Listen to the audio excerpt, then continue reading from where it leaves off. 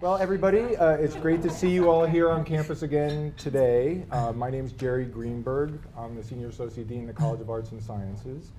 And Karen Weiss-Jones asked me to moderate this intense liberal arts experience. I looked up what moderate means, and it means to make things less intense. So given the panel that we have in front of you, I think that's probably a good idea, because I think without moderation it could become quite intense, and probably will anyway. Let me just introduce the members of the panel, and then we'll get started. So I'm just going to mention their names and the department that they're from. So Lisa Manning is from the physics department on the end there. Next to her is Duncan Brown, also from the physics department. Next to Duncan is Natalie Russo from the psychology department. William Robert from the religion department. Mary Lovely from the international relations department. PAIA. What department are you coming from these days? Economics and international relations. Okay, very good. Where's Judy? Is Judy here? She's a IR and econ, so I know. Oh, there she is. Okay. Okay. Then we have Mary Karr from our creative writing program in the English department. Next to her is George Saunders from our creative writing program in the English department. And then here next to me, last but not least, is Jason Wiles from our biology department. So these are really intense representatives of the College of Arts and Sciences. They truly are. And our, the span of the fields that we have represented here is a great representation of what it means to be at a liberal arts and sciences college, or College of Arts and Sciences. We could really spend a lot of time talking about what the liberal arts are, what arts and sciences is. You all had some readings. There are lots of different ways to think about things and try to define what the liberal arts are. But I thought I would start off with a question on the assumption that you all have some inherent idea of what the liberal arts are, and ask why we think the liberal arts are still important today. Liberal arts have been around for a long time, and we are continually talking about why they're important.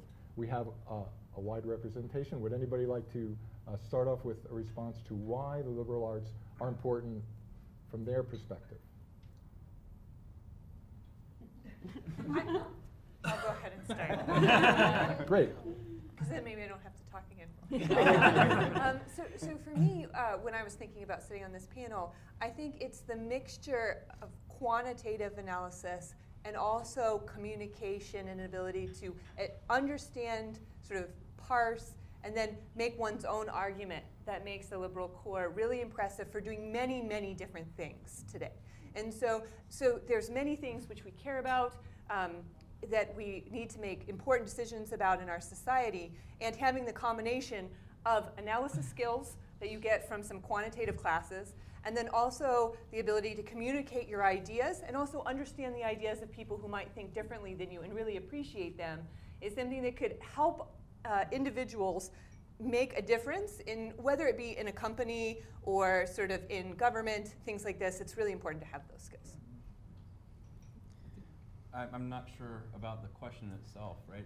Why is it more important today, or why is it still important today? That's the thing. I think it's more important today, right? Because we have information from everywhere on everything, and we don't know if it's good information, if everybody has a voice that everyone can get to.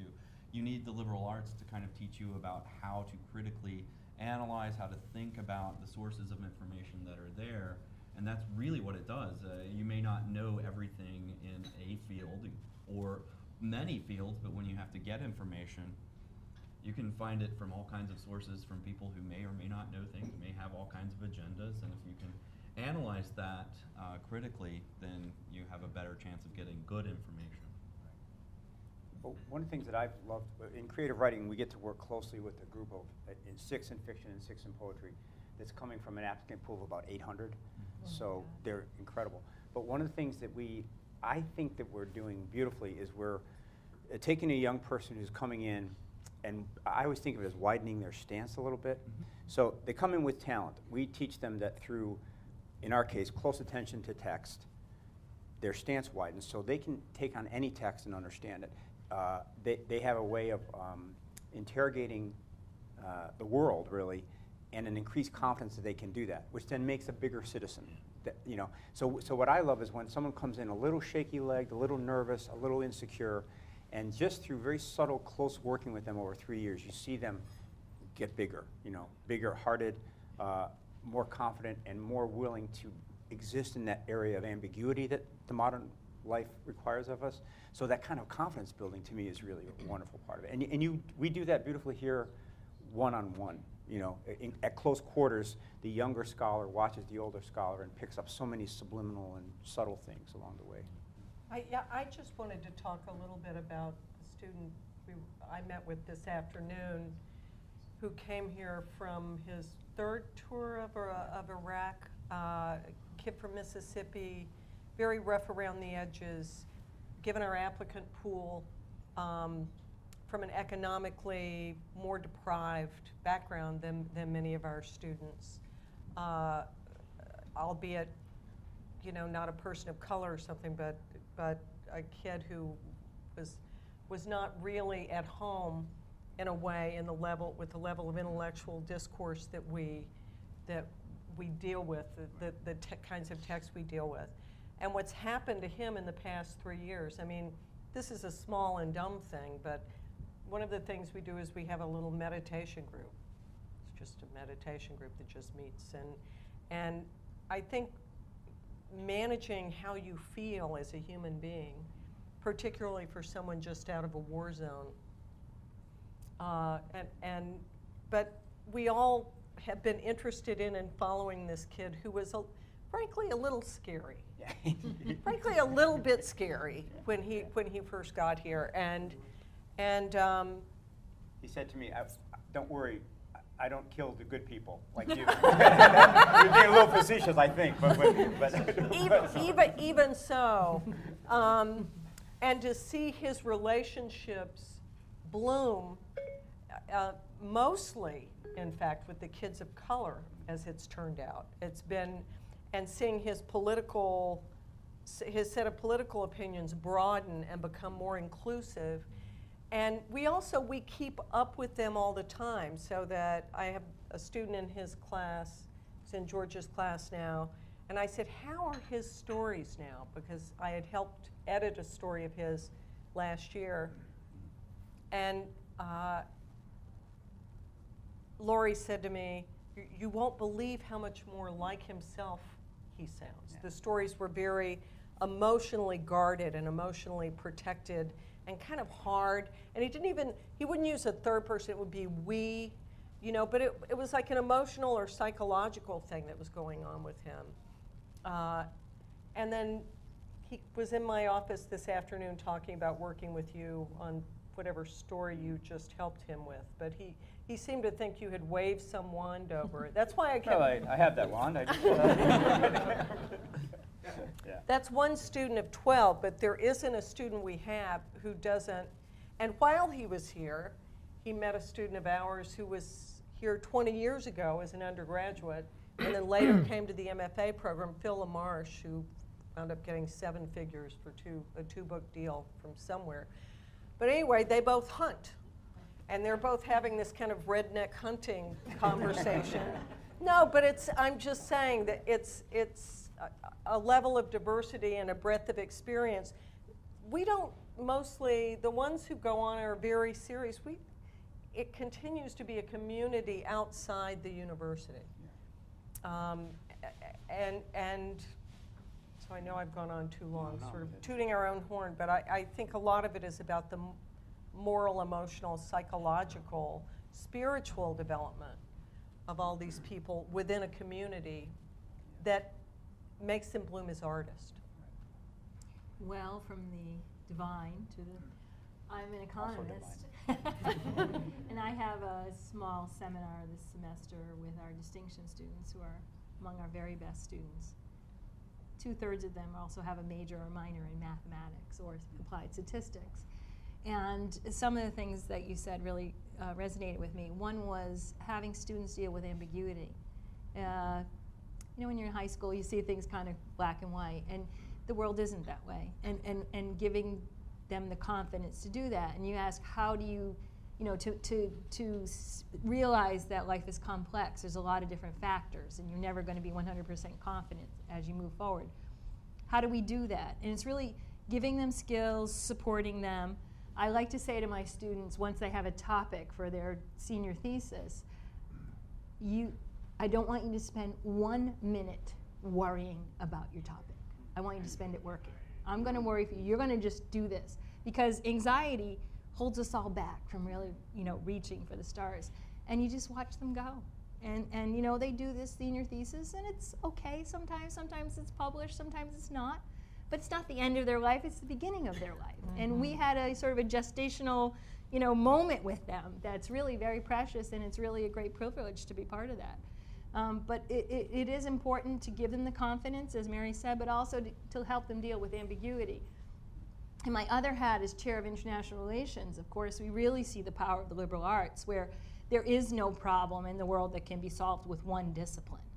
And so we truly look to have students getting classes from across the disciplines when we think about Syria, when we think about how EU is responding to migration flows. There's just, I mean, I could just go on and on and on. Students are being trained to look at that from an economic perspective, a political perspective, a cultural perspective, a historical perspective, a religious perspective. And it's having sort of the depth of faculty that we have within the College of Arts and Sciences that allows me to have the confidence to say, you know, I'm going to help to create this program, and I'm going to know that they're going to be safe in the hands of all these different people, and they're going to figure it out. So I think it's a great time to be teaching, and we're really, you know, feeling like things are progressing nicely around here, I think. How about you in religion? Yeah. So I thought that the question was going to be, what is the value of a liberal arts education? Did you ask that? Well, why are they still important? Right? Yeah, And sure. the reason that semantic distinction makes a difference is because I was thinking about it, and I thought, well, the question is not what is the value of a liberal arts education, it's what is the value of a liberal arts education. That is, what is the value underneath that? What is the value that a liberal arts education is touting? Not the usefulness, not the value in terms of success, economic prosperity, et cetera. What is the value? What is the quality that is at the heart of the liberal arts? And I think actually, and I really did think this before, it's uncertainty. Because certainty, especially we know in religion, is dangerous. Thinking that you know the answer, thinking that you have the truth is dangerous. Understanding that you don't know everything, understanding that there are people out there from whom you can learn, and that learning is still part of your job, that's helpful, that's growth, that's humanity. And so I think that's the value of a liberal arts education. And the other part, I had a 4-part answer, that was one part. I'll just give you part 2 and then Natalie. Maybe you can use 3 and 4 later. Gerry prepared more than one question. The other reason that it's important is because I'm sitting here right now, and I wouldn't be if I hadn't had a liberal arts education. The class that I learned the most in college, the class that I draw on the most often, the class that taught me the most about how to teach writing and how to teach thinking was basic painting. Because it drew me out of my comfort zone. It forced me to do something that I wasn't going to be very good at. And I wasn't particularly good at basic painting. But I fell in love with it. I got to think differently. And I had to put my work up on the wall and be criticized. And that taught me all kinds of things that I never would have learned if I would have just stayed in the safety of my little disciplinary bubble, where I was good at things, pulling me out of my comfort zone, teaching me what it is to not be the best at something. That was what was so important to me, and that's what eventually led to me sitting here right now. I'm not sure how I'm going to follow that up. Are we allowed to applaud? Are we allowed to applaud?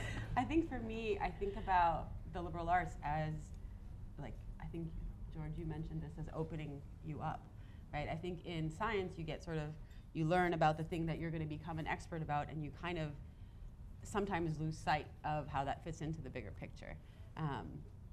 And for me, having some of my best ideas have come when I've thought about the history of the problem, or the philosophy around the questions that we're asking, or the kinds of ways that we think about things. And it's when I think outside of the box, or I use the liberal arts classes, or the knowledge that I've gained in how to think about things, that I think some of my best research ideas have come from. And certainly when I have students, I have a lot of students, I have 12 to 14 undergrad students in my lab that generally stick around for 2 to 3 years, so I get to see them grow. They all come in, wanting to learn about autism and work with kids with autism. And when they leave, some of them go to med school, some of them go to grad school, some of them go to public policy. So I have someone doing a master's in epidemiology. And all of that comes from the background, not just learning the one thing, but really learning across a variety of disciplines how to think and how to embed knowledge from one area into another, and how to put questions together to answer them from a different way. Duncan, you might as well finish this off and then. Sure. From my perspective, people have touched on many things, and to me, there are two aspects of why a liberal arts education is important. There's the practical aspect, and then there's the kind of bigger picture aspect. I think, Lisa, you kind of touched on the practical aspect. For me as a scientist, I had 2 courses in English. I had English language and English literature when I was a student, and it's like, okay, why am I taking English language, English literature? Well, at some point, I know you're going to be a scientist, but you're going to have to write papers and explain that to people. And if you can't explain that to people, you're not actually doing any meaningful science. So the training you're getting on, the liberal arts side is going to help you in your science education. And now I teach astronomy to non-science majors. And so the quantitative teaching that I teach to non-scientists helps them in, they're not going to become physics majors, they're not going to become astronomy majors, but the quantitative skills they get help them in the careers they're pursuing in law or international relations or any other field of non-STEM fields. So there's kind of the practical aspect, but then there's also just the general, human interest aspect. In STEM we can often get sucked into studying some particular sciences, some particular microchip or some surface science thing. I look for black holes, right? Why do I look for black holes? Because black holes are cool. There is no other good reason, right? The US taxpayers fund me to look for black holes. And why do you do that? Because black holes are cool and we want to know about them. Because why not? We live in a society, and this is one aspect from the STEM and the many other aspects in humanity, we are lucky enough to live in a society that is wealthy enough and privileged enough that we can take from our tax dollars and give to people and pursue these things just to make us better as people, as better as a species. And that cuts across all the liberal arts, right? We pursue these to make ourselves better as a species, to learn more, to explore more. And yes, the way I look for black holes is build massive computers that then we can use in industry and use to build microconductors and things like this. But the goals, these big picture goals that we can pursue across STEM and across the humanities, across many different fields, they're just worthy goals to pursue. And that cuts across everything. And that's, to me, kind of what liberal arts education is about. Well, I must say, we're not done, but that was great, wasn't it? It really was, because as you know, since I know that one of my blog posts was sent out to you all, and if you read it, you know that my belief is that everything is part of the way, right? And we had everything from the sciences to the humanities to the creative writing to the social sciences. It all fits into this bigger picture. Now, the other thing that I was really felt rewarded to hear about was the idea of uncertainty and not always knowing what's right. Well, I had 5 questions written out, and I used my first one, and now I have a lot of uncertainty about what to do next. and I don't think I'm going to use any one of my next questions, because we do have a limited amount of time, and we really do want to hear from everybody, I think. But building off of the answers to that first question, and also building off the group that I was with earlier today, talking about what to do for the students at the university, how to enhance the student experience. How would you, what can we do to get students at Syracuse University to somehow better appreciate the impact that the liberal arts has? Or what can we do to make the liberal arts have a bigger impact at Syracuse University in general? I think that's something that we're all interested in trying to promote. We certainly have thought about it for quite a while. You all are looking at it from different perspectives, and I've been talking a lot to try to give you enough time to think about an answer. So hopefully by the time I'm done, you'll be able to have an answer. So Can I start with one? There's one thing, I'm not sure this is a useful idea, but there's an art critic named Dave Hickey, and he wrote a really wonderful piece a few years ago, and basically what he says is, air guitar. yeah, but he said, it's in that book. He says, we have to be careful, if you are a believer in the liberal arts, you have to be careful not to get too addicted to the utility argument. Because if, for example, if you say art can exist because it can do these things, that sets the stage for somebody to come in and say, oh, if it doesn't do those things, it has no value. So I think one of the things we can do is to kind of stop flinching or apologizing for the liberal arts and actually say, well, look, we're on this planet a very short time. We mostly think we know what we're talking about, but in fact, you die at the end. There's a lot of things that are We completely— do? Yeah. So upset!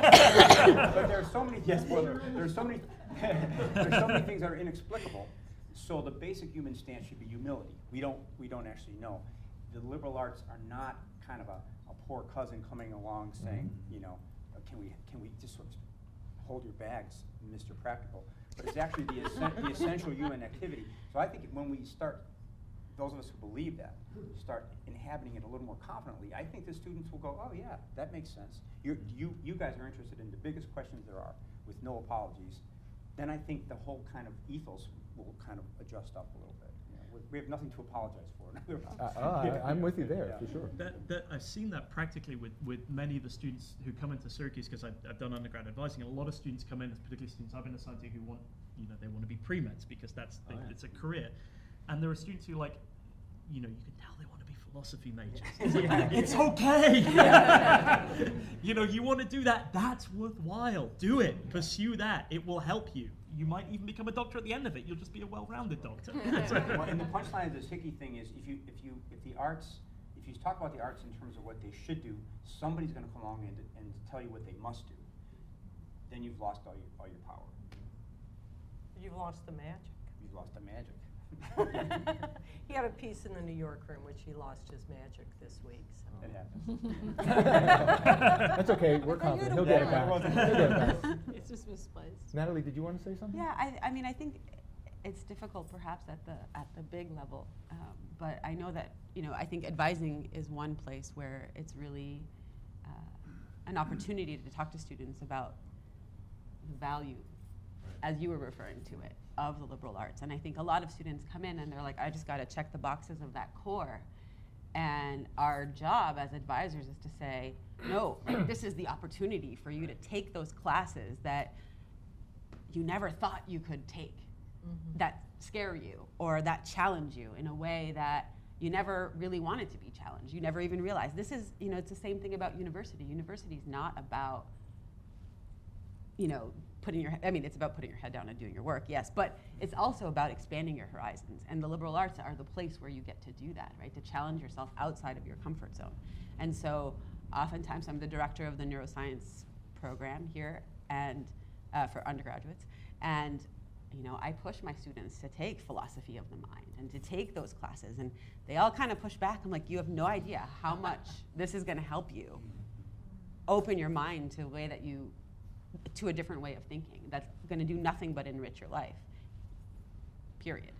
I still have a hard time convincing them, but I'm working on it. You have a hard time convincing them, right? Because you're a little bit removed from a first-year student, or at least they perceive you to be that way in a way that you might not, right? So that's one of the things when you ask, well, what can we do?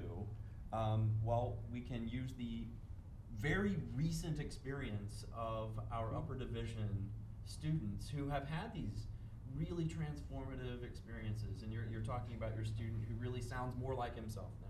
Yeah. They've really kind of gotten used to this ambiguity, right? They've kind of gotten over this discomfort with not knowing the right answer, and they've become inspired by searching for an answer that nobody knows. And that's one of the things that I've been trying to do, is get my upper division science majors talking with my first year undeclared students. That's really to great. talk about, why, don't worry about being a pre-med and needing the right answer. Be a scientist, be some kind of explorer, be somebody who's making something or discovering something that nobody knows. They can't tell you you're wrong. They didn't know the right answer, and you found it, right? So that's one of the things, if we can get our students interacting with each other across the different levels so that they can see the kinds of opportunities they have and what they can lead to a year from now, 2 years from now, not by the time they have a PhD. So, yeah. Does anybody else have anything to contribute to that? Maybe this, which is, the liberal arts aren't about what happens in my classroom and your classroom and your classroom. They're what happens between our classes. The liberal arts are about making those connections and seeing that, oh wait, something we talked about in my religion class is actually relevant to what's going on in my biology class. And that's actually relevant to what someone said to me last night at dinner. And that's actually relevant to this question that I've been dealing with in my own private life. That the liberal arts are about the betwixt and the between. They're about the connections between things, at least as much as just the individual units. And I think when we are able to do that, because we see that, when we have the opportunities to do that in our classes, like in first year forum or something like that, where I make my students read, and they don't like it, but we read real books and we have real discussions, and we don't just talk about other stuff, but there it is, right there, and suddenly it matters. And when a student turns on and realizes that this matters, even though I thought it didn't, that's what's really cool. And I think that's what keeps us getting up in March, going to school after we shovel our driveways. Some of our students have gone, we already have students who are ambassadors, which surprised me. And, senior aides to presidential candidates right now.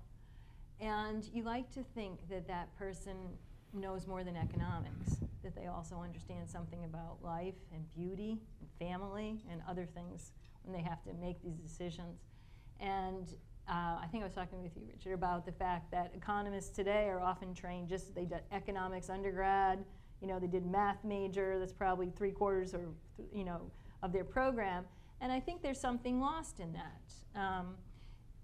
We have to think about how do we create decision makers that really understand this idea about ambiguity, but also about beauty, about family, about what citizenship really means, about value. And that does happen between the classes. When I went to college, I actually was an American Studies major, and if truth be told, I was an American Literature major because I did most of my classes in American Literature. And I was actually blessed by having a mother and father who hadn't gone to college. Now, for most of my career, that was a disadvantage, but it was a big advantage because they were just so in awe of the fact that I was in college that they never said to me, like, what are you doing, right? My mother just said she's going to end up writing something, right, which, of course, isn't what I did, but that was her way of kind of making sense of it. And I took a class on early American literature, actually, with a poet, Alan Grossman. Alan, whom I knew well. Yes, I loved him. I knew him so well. I loved him too. And then I loved him so much. I took a whole class on Walt Whitman. Now, any normal parent would say, "What? Are you taking a whole class on Walt Whitman?" But he taught me to really think about abstract structures and decompose those structures and interrogate the structures. And then later on, lo and behold, I became an economist, and I'm sure my Econ 101 teacher is rolling over in his grave as we speak. But when I started to do economics, I fell in love with general equilibrium theory, which is mathematical models of the economy.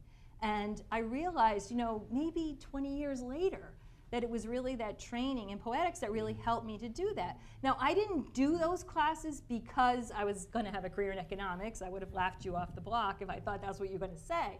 I did them because I loved it, because it was satisfying, because I was passionate about it. And Because Grossman was a genius. he was a genius. And we just went in there and you sat and he started to lecture and either you got it or you didn't. And if you didn't, you left the course. And if you wanted to stay there, you just worked your fanny off. And that's how it was. And it really, I realize now, really set me on the career to be an economist. And I think I am a little bit different. I'm certainly the only one full professor in economics, and I do different things. And I can connect to the students in a way by saying, I know economics is hard. I didn't do it under. And I think they really do appreciate that. But it really was the things that happened in between. And it's really impossible to tell a student, here's the path you should take, because it's going to be serendipity. It's going to be what they find, and they're going to bring something we don't know about, which is themselves, to this journey that they're going to go on. So we just try to encourage them, say uncertainty is okay, here's the confidence to go forward, and that's what we as advisors really try to do for our students. Anybody else have anything to contribute to this question? So the one thing that I sort of would say is in addition, is sort of touched upon by many people, is that in addition to uncertainty, the other thing that, to make an impact, to really sort of emphasize the impact that liberal arts can have, is to sort of get them away from an idea of immediate utility for everything that they learn, right? I have students come into my physics class and they want to be able to be given the algorithm to solve problem X. Okay, and my job, as I see it, is to teach them that they should not be looking for the algorithm to solve problem X, but they should be learning how to think sort of metacognitively about how to think, right? And so to do that, sort of, for example, in my class, like one of the ways I tried to get them to think about this is the first 5 minutes of class, I sort of had a question which was just like, ask a physicist. And they could email me any question about anything at all. And I would just answer it for the first 5 minutes of class. And it was, there were some students that got angry at me and said, it's not on the exam. But the rest, I mean, that was by far their favorite part, because I think it was a way of sort of communicating to them that immediate utility was not the goal. And the reason why is because you have to learn how to be able to think on your feet about questions and learn how to learn, which somebody else already said.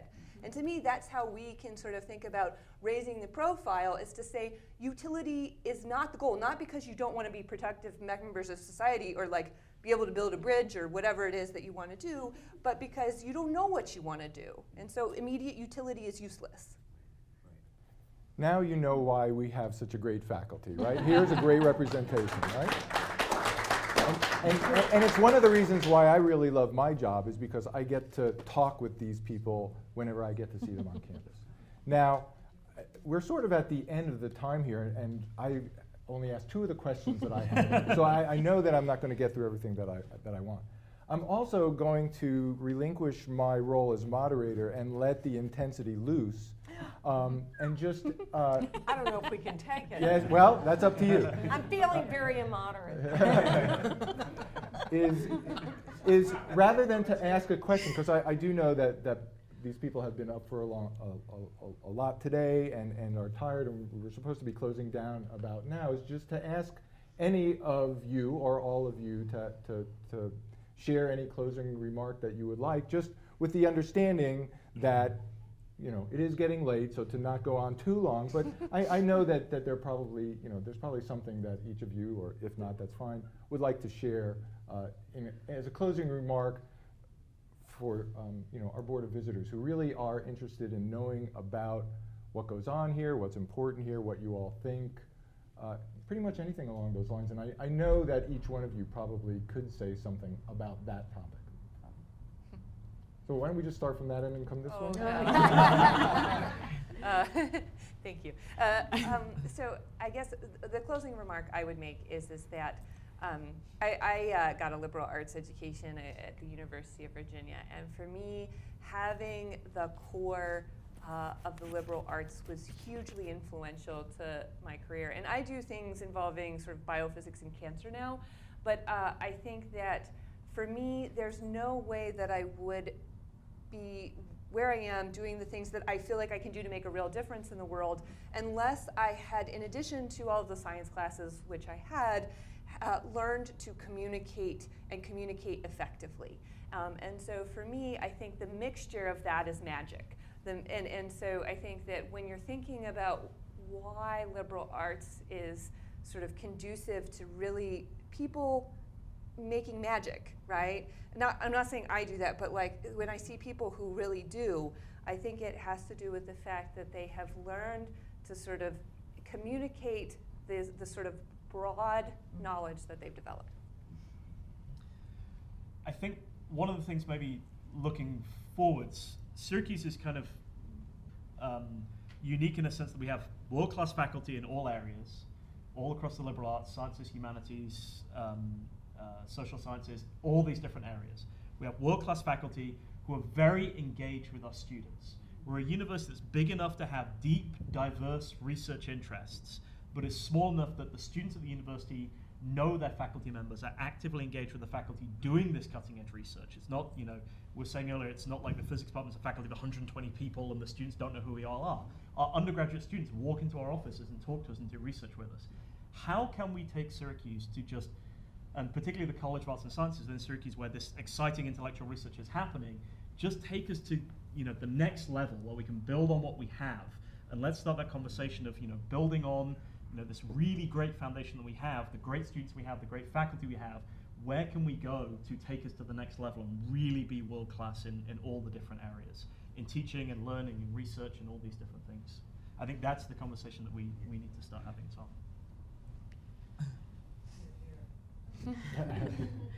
I think what I would like folks to know about the students at Syracuse is that that I didn't know coming here was just how dedicated they really are.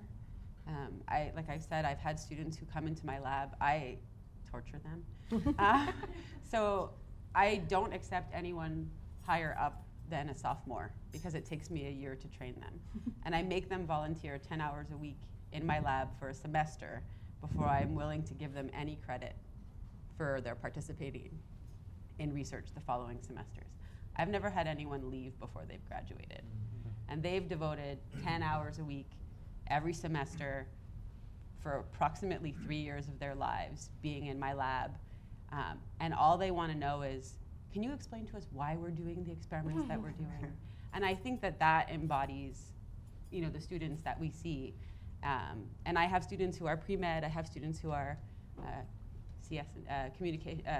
child and family studies. I have students who are in architecture somehow, in psychology and in biology, all across a bunch of disciplines. And that's always the question, is really trying to understand why we're doing what we're doing and how can we take it to the next step. And those students are there and they're devoting their time and they're giving up a lot of other fun to be in the lab and to be working really hard a lot.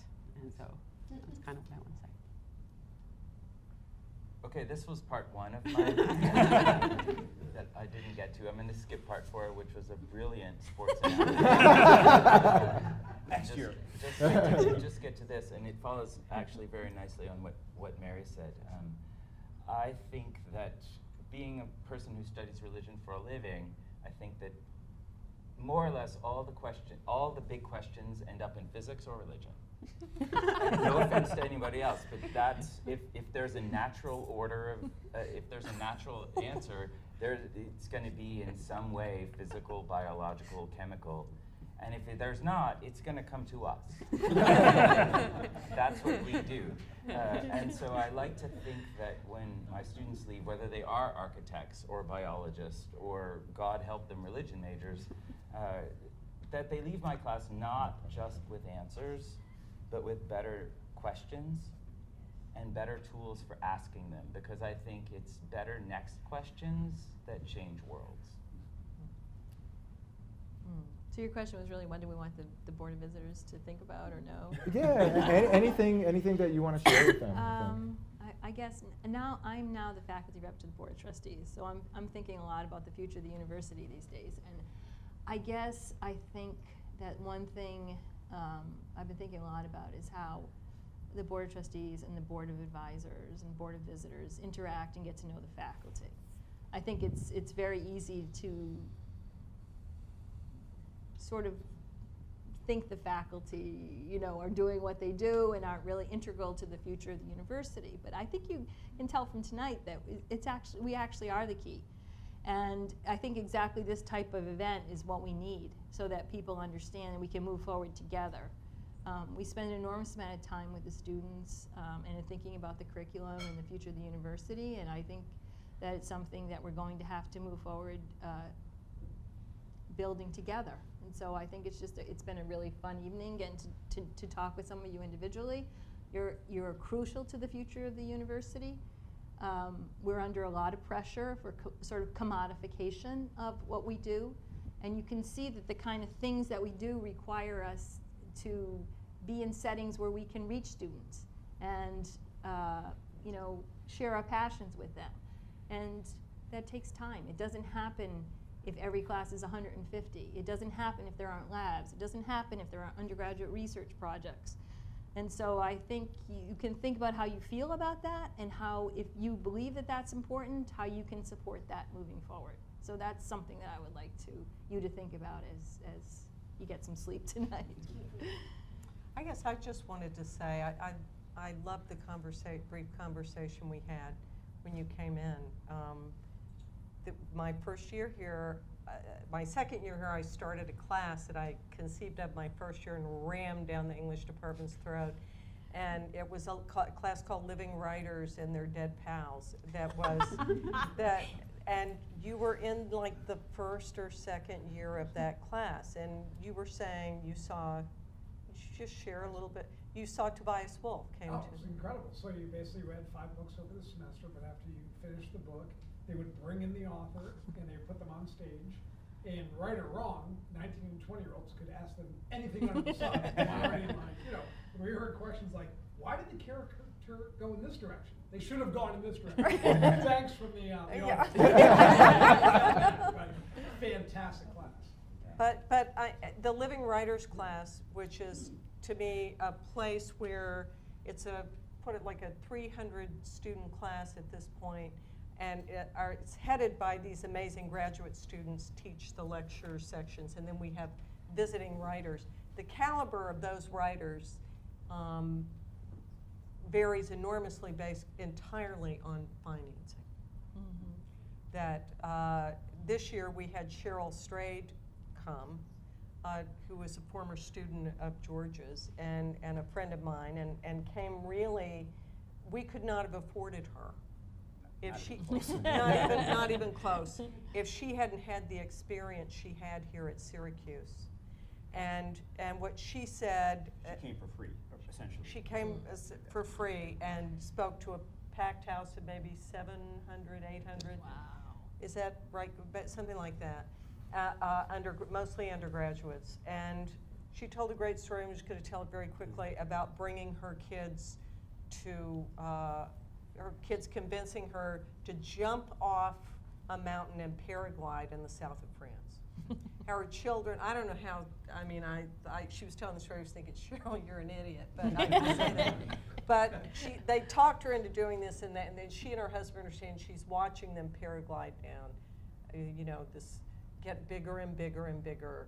They leap off this hill, and they're helplessly waiting for them, of course, to crash and die, but eventually they land in the fluffy field, and everybody's happy. And she said, and I was thinking, before I came here tonight, that's what Syracuse gave to me, was that I came here and they funded me and they told me that I could be a writer, even though her mother had never gone to college and died, and Cheryl was orphaned and had been a heroin addict and a sex addict and had all these horrible things happen to her. And she came here and she said, you funded me, you believed in me, you brought me up to the top of the mountain, and all I had to do was jump. And to me, that's that connection from Tobias Wolff, George, who went here, Cheryl, the tradition is like the basketball tradition. It's a legacy. It's more consistent. And being a history major, though, that was the only English class I took at Syracuse, and it's a standout. Right? Think about that. We're all seen over, and it still rings a bell today. Right. Yeah, I would just say one thing. I came here at about 26 years old, having graduated from the School of Mines in Colorado, so I was a geophysics That's not major. mimes, that's like Mines. And I had never, I think I'd taken maybe 2 English classes, but I got in on my writing, came here. And the thing that when I think of our college at its best, I kind of think of what it did for me. I came in really not confident at all. Like an outsider, was afraid of being mocked, wasn't at all confident that my talent had any resilience.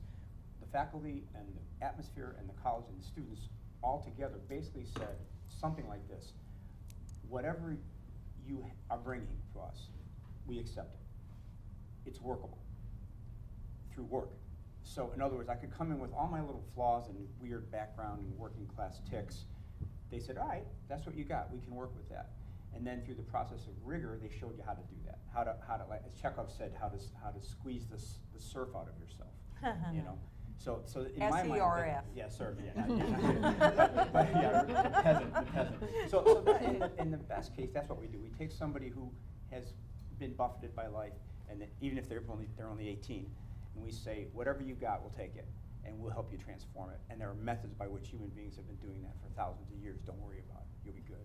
And that's, you know, that's nice work. Huh. Well, I was actually a little bit disappointed that we haven't heard the perspective of Professor Greenberg here, Dean Greenberg.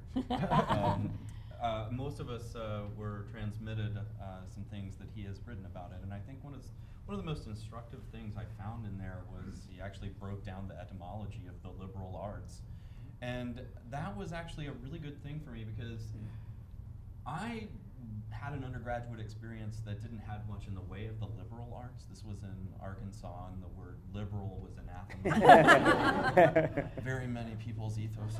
But so it was really kind of interesting to hear in your words talking about liberal as being the root of freedom, freeing.